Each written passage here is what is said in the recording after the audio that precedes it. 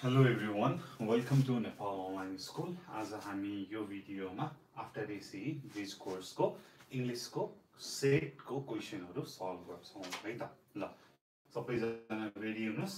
Multiple choice question छ। पहिला सोधेको हाम्रो कम्पिटेटिभ एक्जाममा सोधेको ब्रिज कोर्समा सोधेको क्वेसनहरू छ। एकदम सजिलो छ, तपाईहरुले पहिला पनि पढिसक्नु भएको छ। थोरै केही नयाँ कुराहरू होला, त्यसको बारेमा हामी कुरा गरौँ है त, सल्भ गर्दै गर्दै। Okay, let's see. So the first question is number 1. Rice and curry my usual dish. Rice and curry are, rice and curry where, rice and curry is or none.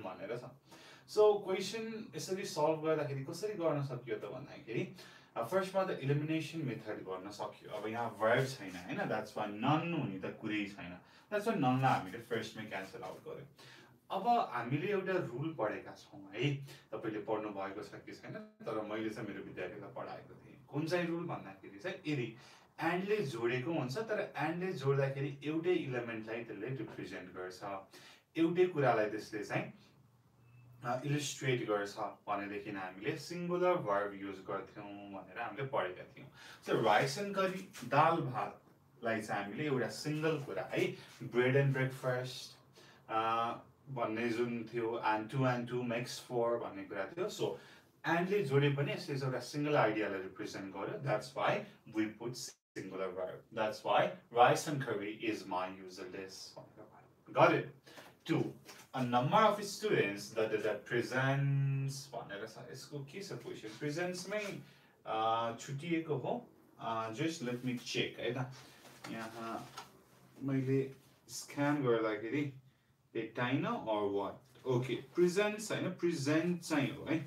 So किनकि presents भनेपछि त कुरै भएन नि हैन। So थोरै यहाँ mistake भएको रहेछ। Okay. A number of students are present भनेर भयो, are present. So हामीले a number of पछि चाहिँ plural subject and plural verb भन्ने subject verb agreement concord मा पढेका छौं। A great many demonstrators that arrested भनेर छ। Again, a great many भनेपछि plural भयो, हामीले plural भनेर चाहिँ पढेका छौं। A great many आयो भनेदेखि that's why automatically plural verb भयो। A great many demonstrators have been arrested. Neither Ram nor I understood the question भनेर छ। Okay, question मात्रै भनौं न, understood the question। कहाँ मिस्टेक भएको रहेछ है, सरी मैले पहिला हेरेको थिइनँ है। Okay, neither Ram nor I understood the question भनेर छ।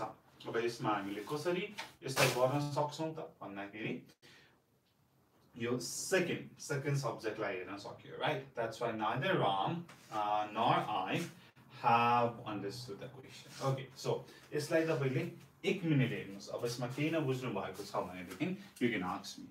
Okay, हेर्न सक्नुहुन्छ? Okay, next one. Let's see. Okay. So it's like clearly देखिरहनु भएको छ, अलि धमिलो जस्तो छ, but okay. बुझिन्छ कि बुझिन्न मलाई भन्नु होला है। Okay.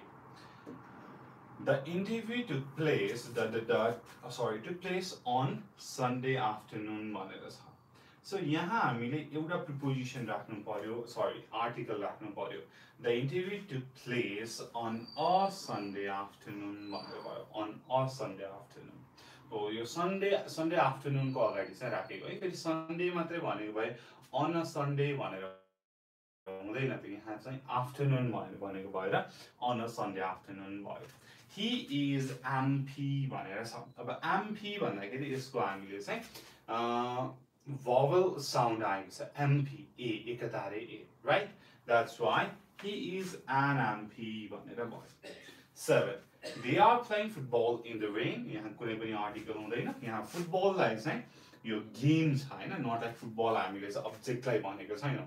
That's why they are playing football in the rain. Proper noun को अगाडि हामीले त कुनै पनि article लेख्दैनौं। That's why. If you had worked harder, 8 number हेर्नुस्। अब हाम्रो conditional sentences को कुरा छ। If you had worked harder your exam भनेर छ। had plus verb 3 past perfect छ भनेपछि हाम्रो मेन क्लजमा के आउँछ त could would should have plus verb 3 आउँछ राइट अब यहाँ अरु केही हेर्नु परेन मैले answer देखिसके you could have past